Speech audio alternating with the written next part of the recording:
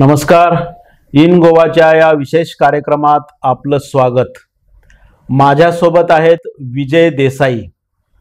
विजय देसाई हे गोवा वाहतूक खात्यात सहाय्यक पोलीस निरीक्षक असून वाहतूक विषयक साक्षरता वाढीस लावण्यासाठी जे काही उपक्रम करायला हवेत त्या उपक्रमामध्ये देखील त्यांचा सहभाग खूप उत्साहाने वेगवेगळ्या ठिकाणी असतो. शाळा महाविद्यालय या ठिकाणी जाऊन वाहतुकीचे नियम, वाहतूक विषयी सगळ्या प्रकारची शिस्त का बाळगली पाहिजे आणि त्यातून अपघाताचं प्रमाण कसं कमी केलं पाहिजे याविषयीची साक्षरता ते सातत्यानं करत असतात.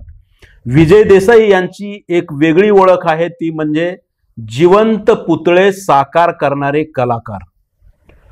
पोलीस खात्यात राहून देखील त्यांनी 2006 सालापासून आपली ही कला जोपासली असून या जिवंत पुतळ्यांच्या देखाव्यातून ते समाज प्रबोधन आणि लोकांचं मनोरंजन करण्याचं देखील काम गेली अनेक वर्ष करत आहेत. विजय देसाई सर, आपलं स्वागत. नमस्कार. आपण हे जिवंत पुतळेचे जे देखावे करतात, म्हणजे कार्निवल असो, आपल्या शिगमोत्सवाची मिरवणूक असो किंवा अन्य जे काही गर्दीचे कार्यक्रम आहेत, त्या ठिकाणी आपण बघतो की एक निश्चल असा पुतळा उभा आहे, हलत नाही डुलत नाही, जिवंत पुतळा आहे. लोक जाऊन तिथं सेल्फी घेतात, आनंद घेतात की त्या पुतळ्याजवळ जाऊन तुम्ही हुबेहूब जे काही वेगवेगळ्या लोकांचे पुतळे साकार करता. हे पुतळे साकारण्याची कला तुम्ही का आत्मसात केली आणि तुम्हाला का असं वाटलं की हे जिवंत पुतळे साकार करून आपण लोकांचं मनोरंजन प्रबोधन करावं? सर, आमच्या गोव्यामध्ये असं बघितलं तर कलाकार पुष्कळ आहेत. कला क्षेत्रात पुष्कळ लोक आहेत. कोण गायना असतात, कोण आमच्या पेंटिंग मध्ये आहेत, कोण वाद्यामध्ये आहेत. असे वेगवेगळ्या कले क्षेत्रात भरपूर आमचे लोक आहेत गोव्यातली. मला वाटलं की मी सुद्धा काहीतरी कला करायची. मी काय करणार, वेगळं काहीतरी करायचं. कोणीही अजूनपर्यंत काय केलं नाही अशी कला करायची की ती अजूनपर्यंत आमच्या गोव्यातही कोणी केली नाही आणि भारतातही कोणी केली नाही. मग मी याच्यावर विचार केला की काय करायचं. कोणी सगळेजण कलाकार आहेत, वेगवेगळ्या क्षेत्रामध्ये आहेत, आणि असा एक कलाकार शोधायचा की कोणीही अजून करत नाही ती कला. आमच्या भारतातही करत नाही आणि गोव्यातही करत नाही. म्हणून माझ्या मनात आलं की मी कलेच्या क्षेत्रात जायचं तर ते पुतळ्यामधनं जायचं लोकांच्या मध्ये. म्हणून मी ही जिवंत पुतळे साकारण्याची कला आत्मसात केली. अच्छा. पण या कलेच्या माध्यमातून तुम्ही लोकांना काय संदेश देता? कलेच्या आता माझी कला आहे ती, माझ्या कलेच्या माध्यमातून मी लोकांना संदेश देतो की माणसानं निर्व्यसनी असायला पाहिजे. माझी जी कला आहे ती, माझी कला, मी समजा व्यसनी असलो आणि मी पुतळ्याची कलेत गेलो तर मला व्हायब्रेट वगैरे व्हायला होणार. म्हणून माझं लोकांना सांगायचं आहे की तुम्ही निर्व्यसनी राहा, व्यसनाच्या अधीन होऊ नका. माझी जी कला आहे ती व्यसनापासून दूर लोकांना राहण्यासाठी माझा लोकांना संदेश आहे. तुम्ही मोठमोठ्या जे आपल्याकडं विचारवंत होऊन गेले, मोठमोठे महापुरुष होऊन गेले, यांचे देखील पुतळे करता. ते पुतळे करताना तुम्हाला जी काही स्टॅबिलिटी असावी लागते, जी काही स्थिरता तुम्हाला ठेवावी लागते, ती कशी साध्य होते? सर, मी खूप वर्ष झाली मी योगा करत होतो. अच्छा. आणि मी प्लस मेडिटेशन पण केलंय. मेडिटेशन जे मेडिटेशनच्या जे क्लासेस असतात वेगवेगळ्या, त्या प्रत्येक क्लासला जाऊन मी मेडिटेशन शिकलेलो आहे. त्यांचे जे चांगले काहीतरी गुण आहेत मेडिटेशनचे, जे चांगले विचार आहेत, जे चांगलं हे आहे, ते मी सगळं आत्मसात केलेलं आहे. आणि मी दररोज दिवसाला 3 वेळा मी ते मेडिटेशन करतो. त्यामुळे मला हे सगळं साध्य होतं. बरं बरं बरं. हे पुतळे साकार करताना तुम्हाला काय तयारी करावी लागते? पुतळे साकार करताना आता समजा मला आता सुभाषचंद्र बोस, आमचे जे हे आहेत सेनानी, स्वातंत्र्य सेनानी, त्यांचा पुतळा साकार करायचा आहे. तर मी अगोदर जातो लायब्ररीमध्ये. अच्छा. लायब्ररीमध्ये जातो आणि मी सुभाषचंद्र बोसांवर कुठचाही पुतळा, समजा लोकमान्य टिळकांचा धरूया, दुसरा आमचा लाल बहादूर शास्त्रींचा, महात्मा गांधी, असे वेगवेगळे पुतळे करतो मी. देशभक्ताचे करतो, आमच्या संतांचे करतो, आमचे ट्रेडिशनल गोव्याचे जे आहेत ते करतो. पण मी अगोदर लायब्ररीमध्ये जातो. लायब्ररीमध्ये जाऊन मी त्याच्यावर वाचन करतो. अरे वा. त्याच्यानंतर मी गुगल सर्च करतो. गुगलवर मी त्यांचे फोटो बघतो. ते फोटो बघितल्यानंतर त्यांचा गेटअप कसा होता, कसे कपडे घालायचे, सगळं हे त्याच्यावर मी स्टडी करतो. ते स्टडी केल्यानंतर हा आता समजा मी एक पुतळा केला धरूया, तो पुतळा मला शोभणार की नाही हे पण बघावं लागतं. माझ्या फेसिंगला तो पुतळा शोभायला हवा. उगाच काही केलं आणि ते लोकांना नाही आवडलं तर तसं होत नाही. म्हणून ते मी अगोदर बघतो, घराकडे प्रॅक्टिस करून बघतो, हा बाबा मला सूट होतो की नाही. आता समजा आंबेडकरांचा पुतळा आहे, माझ्या बेसिकला सारखा तंतोतंत जुळत होतो. मी आंबेडकर केलेला लोकांना भरपूर आवडलेला. अच्छा, बरं बरं. ही पुतळे साकार करण्याची कला तुम्हाला कशी सुचली? पुतळे आता मी 2006 साली आमचे रेव्हेन्यू मिनिस्टर होते विजय डिसोजा सर, त्यांच्या घरी मी ऍज अ गार्ड कमांडर होतो. बरं. गार्ड कमांडर होतो तर तिथं काहीतरी वेगळं करायचं तर काय करायचं म्हणून बाजारात गेलो. मी माझे डोकीचे केस काढले, 2 पंचे आणले, चष्मा आणला आणि मी 2006 साली कोणाला सांगितलं नाही, आलो आणि त्यांच्या घरी क्रिसमस गेट टुगेदर होतं. त्यावेळेला सगळे आलेले, ते लोक खूप आलेली, त्यांचे मित्र आप्तेष्ट अशी लोक खूप आलेली, चाहता वर्ग त्यांचा कोण कोण आलेले. तिथं मी गांधीजीचा पुतळा त्यावेळेला मी पेंट वगैरे लावला नव्हता, नुसताच गांधीजी त्यांच्या घरी साकारला आणि त्या गांधीजी तो सगळ्यांना तिथं आवडला. त्यांनी माझ्यावर बक्षिसांची एकदम खैरात केली सगळ्यांनी. तेव्हा मला कळलं की हे चांगलं होतंय माझं म्हणून. अच्छा. आणि म्हणजे त्या प्रसंगापासून तुम्ही पुतळे बनवण्याकडे वळला? बरोबर, त्या प्रसंगापासून मी पुतळे बनवण्याकडे वळलो. मग एक 5-6 दिवसांनी मी पेपरवर वाचलं. अच्छा. की आमचं जवळचं राज्य महाराष्ट्र, त्याच्या साईडला एक सातारा म्हणून गाव आहे, तिथे एक स्टॅच्यू कॉम्पिटिशनची एक स्पर्धा आहे असं म्हणून मी पेपरवर वाचलं. एक ते झाल्यानंतर, नाताळ झाल्यानंतर एक 7-8 दिवसांनी वाचलं मी ते पेपरवर. आणि मी माझ्याकडे जे 2 पंचे होते, तो चष्मा होता आणि एक काठी, हे सगळं घेतलं आणि मी सातारड्याला गेलो पुतळे साकारायला, त्या कॉम्पिटिशनला भाग घ्यायला. तिथं गेल्यानंतर बघितलं तर बाकीचे सगळे होते ते अंगाला रंग लावून वगैरे होते आणि मी नुसताच होतो. मी तिथं तो पुतळा दाखवला, पण मी तिथं त्या लोकांकडनं विचारलं, बाबा हे काय, हे कुठं मिळतं, हे काय, सगळं मी त्यांच्याकडे तंतोतंत सगळी माहिती जाणून घेतली. एक छोटा मुलगा होता त्याच्यात रंगलेला, त्याला मी साईडला बोलवलंय आणि त्याला विचारलं हे कुठे मिळतं, कसं कसं लावायचं, हे सगळं विचारून मग मला कळलं की हा बाबा पेंट असा असा असा असतो. आणि मी त्यापासून मला ते कळलं, रंगाची बाजू तिथं कळली मला. अच्छा. Make your career in filmmaking. Be a professional in film, television and production. So what are you waiting for? Enroll today at In Goa Film Academy for a certificate program. In Goa Film Academy is what you need. We offer practical filmmaking courses in acting, cinematography, film editing, directing, also TV presentation, script writing, makeup and lots more. Also learn how to operate GoPro camera at In Goa Academy. Entry forms at In Goa 24/7 office, Porvorim, Goa. For more details, contact 9326100075. In गोवाच्या या विशेष कार्यक्रमात आपलं पुन्हा एकदा स्वागत. माझ्यासोबत आहेत विजय देसाई आणि आम्ही चर्चा करतो आहोत त्यांच्या जिवंत पुतळे साकार करण्याच्या कलेवर.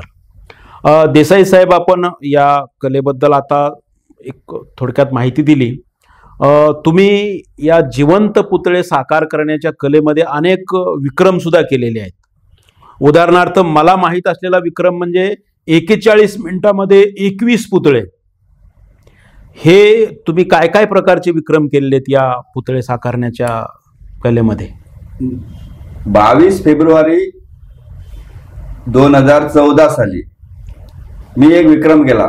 म्हणजे गोव्यात अगोदर एक माणूस होता, त्याच्या नावावर फक्त एक विक्रम होता, आमचे महेंद्र आलवारीस सर. नेमका बुक मध्ये त्यांचं नाव होतं, बिग फूटचे मालक महेंद्र आलवारीस सर. त्यांच्या नावावर एक विक्रम होता की त्याने एक मीराबाईंचं एक प्रस्थ काढलेलं मोठ्या दगडावर. त्यांचा तो विक्रम याच्यात नोंद होता लिम्का बुक मध्ये. आणि हे मी वाचलेलं, माझ्या लक्षात आलेलं. आणि माझ्या लक्षात होतं की पुतळे सगळे त्यांच्या बिग फूट मध्ये त्यांचं सगळं पुतळ्यांचंच हे आहे, वेगवेगळे पुतळे वगैरे, आमचे अगोदरचे ट्रेडिशनल सगळे जे पुतळे आहेत ते सगळे त्यांच्याकडे होते. मग मी जाऊन त्या महेंद्र सरांना जाऊन भेटलो, महेंद्र आलवारे सरांना, त्यांच्या बिग फूट मध्ये जाऊन. आणि त्यांना मी माझा कॉन्सेप्ट सांगितला की मला असा असा मी इतका वेळ बसू शकतो, हे ते सगळं मी त्यांना सांगितलं. आणि त्यांना तो माझा कॉन्सेप्ट आवडला. आणि प्लस मी त्यांना सांगितलं की मी 2-2 मिनिटांनी एक एक गेटअप चेंज करू शकतो असं हे मी त्यांना सांगितलं. ते सांगितल्यानंतर माझा कॉन्सेप्ट त्यांच्याने उचलून धरला. आणि मला जी लागणारी जी सगळी मदत आहे त्याने आपलं तिथलं प्लॅटफॉर्म मला दिलं, तिथलं सगळं जे लागणार याला ते सगळं त्यांनी तिथं केलेलं आपलं प्लॅटफॉर्म वगैरे देऊन. मग मी त्या दिवशी 22 फेब्रुवारी 2014 ह्या दिवशी 7 तास 5 मिनिटं एकाच जागेवर बसून विक्रम केला. अरे वा. त्या विक्रमाची नोंद unique world record, assist world record of India, अरे वा, असं खूप याच्यात तो रेकॉर्ड नोंद झाला. मग दुसऱ्या दिवशी 23 फेब्रुवारीला संध्याकाळी त्यांनी गोव्याचे राज्यपाल आमचे भारतवीर वांचू होते, त्यांना बोलवलं. त्याच्यात आमचे इथले सरदेसाई होते, संजीव सरदेसाई इथले पणजीचे, ते त्यांना राज्यपालांना घेऊन आलेले. आणि राज्यपाल थोड्या वेळेला आलेले तिथं, पण माझा तो कॉन्सेप्ट त्यांना आवडला. चेंज करून वेगवेगळे चेंज करून मी तो दाखवत होतो. म्हणजे ह्याला मला तयारी अगोदर हे सगळे विक्रम करण्यासाठी मला पुष्कळ तयारी करावी लागलेली. घरी मी प्रोग्रामला जात होतो तेव्हा माझ्याकडे 30-35 ड्रेस होते रेडी. मी ते घराकडे दररोज घालायचो काढायचो असं करून मी ते प्रॅक्टिस करायची घराकडे. वेगवेगळे घालायचे, परत यायचं, परत घालायचे, परत यायचं, असं मी ती प्रॅक्टिस केलेली. आणि तो माझा विक्रम लिम्का बुक मध्ये नोंद झाला. 41 मिनिटात मी 21 गेटअप त्या दिवशी चेंज केलेले. आणि गव्हर्नर साहेब 15 मिनिटांसाठी आलेले, ते माझं सगळं संपेपर्यंत तिथे राहिले पाऊण तास. तुमचे आणखी या क्षेत्रामध्ये काही विक्रम आहेत की जे बरेचसे लोकांच्या चर्चेचा विषय बनलेले आहेत? माझे तसे विक्रम पुष्कळ आहेत, पण चर्चेच्या विषयात म्हटलं तर आता बक्षीस मी आमच्या ह्याच्यात गेलोय, ज्या जागेवर गेलोय मी 516 बक्षिसं मिळाली मला अखिल गोवा वेशभूषा स्पर्धेमध्ये. हा सुद्धा माझा विक्रमच म्हणायचा. त्याच्यानंतर आमचं मीडियामध्ये माझे हे आमचे पेपर वगैरे आहेत सगळे, तरुण भारत, लोकमत, पुढारी, हे वेगवेगळे दैनिक गोमंतक, ह्याच्यात माझा साधारण 186 वेळा फोटो आलेला आहे छापून. हा सुद्धा एक विक्रम आता चालू आहे, माझी प्रोसेस चालू आहे. तो पण विक्रम नोंद होणार आहे आता. अच्छा, काय आहे तो? म्हणजे इतका वेळ अजून कोणाचे आलेच नाही आहेत फोटो पेपर मध्ये. पोलीस मध्ये काम करून एवढ्या वेळेला चांगले फोटो याच्यात आलेत. हा एक विक्रम व्हायचा आहे. अच्छा, करोना काळामध्ये तुमचा एक वेशभूषा गाजली होती EMAची, म्हणजे लोकांनी घराबाहेर पडून आपल्या आरोग्यावर संकट ओढवून घेऊ नये यासाठी पोलिसांनी जी काही प्रबोधनाची मोहीम चालवली होती, जनजागृतीची, त्यामध्ये तुम्ही EM झाला होता. तर या भूमिकेला कसा प्रतिसाद मिळाला होता? मी अगोदरपासून ह्याच्यात होतो, या क्षेत्रामध्ये होतो.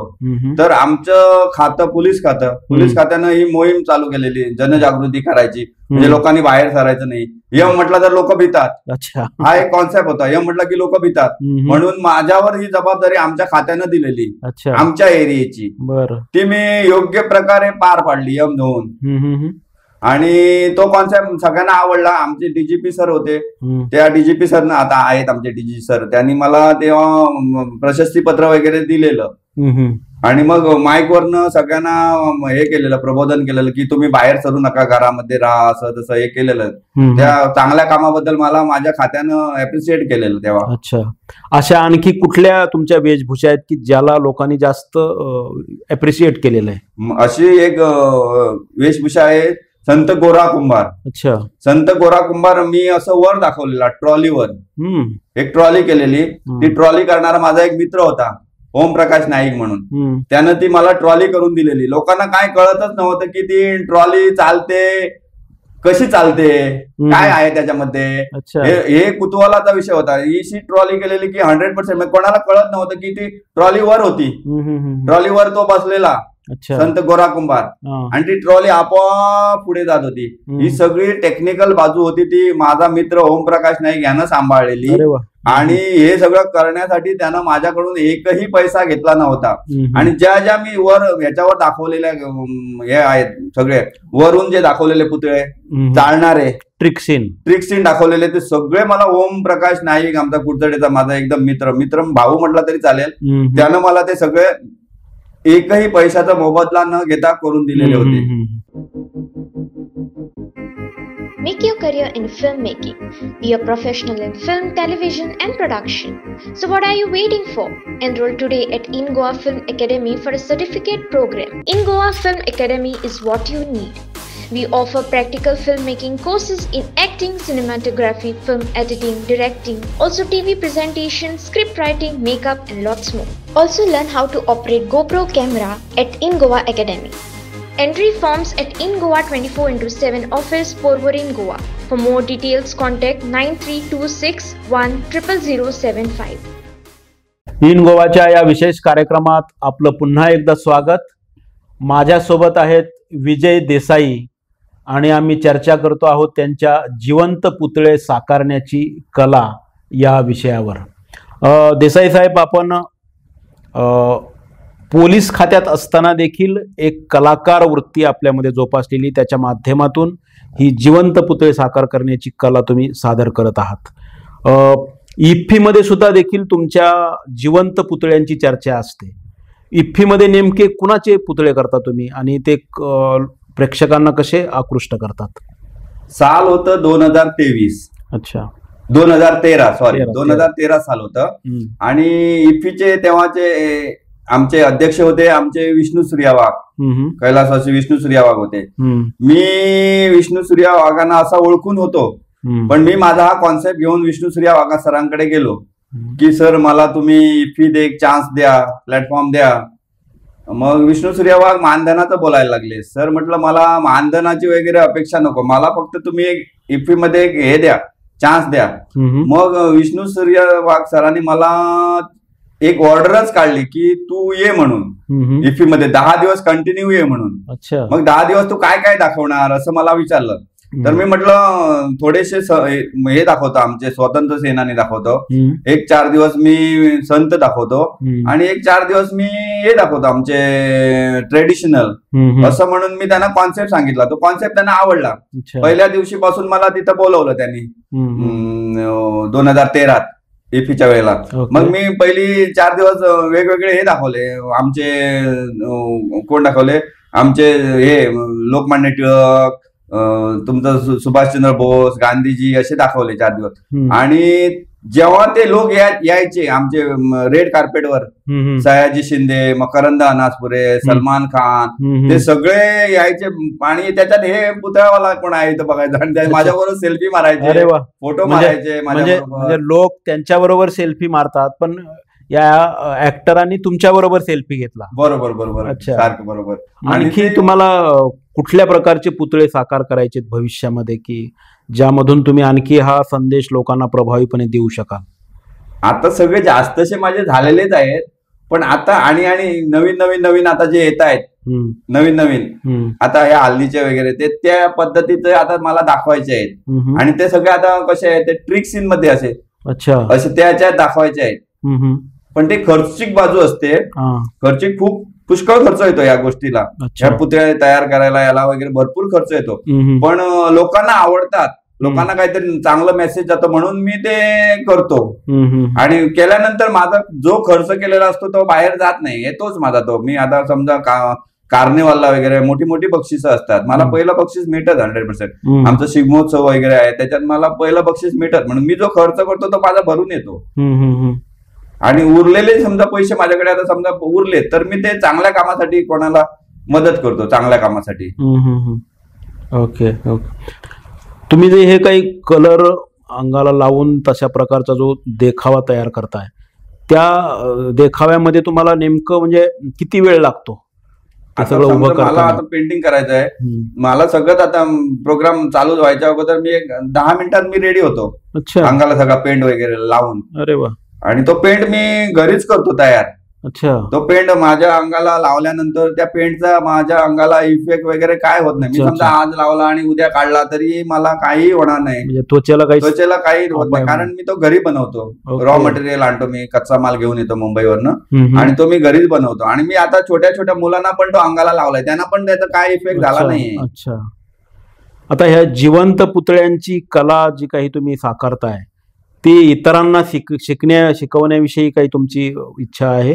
आता मी माझी आता कला बघून आता ह्या 1-2-3 वर्षात मी जास्तचा भाग घेत नाही.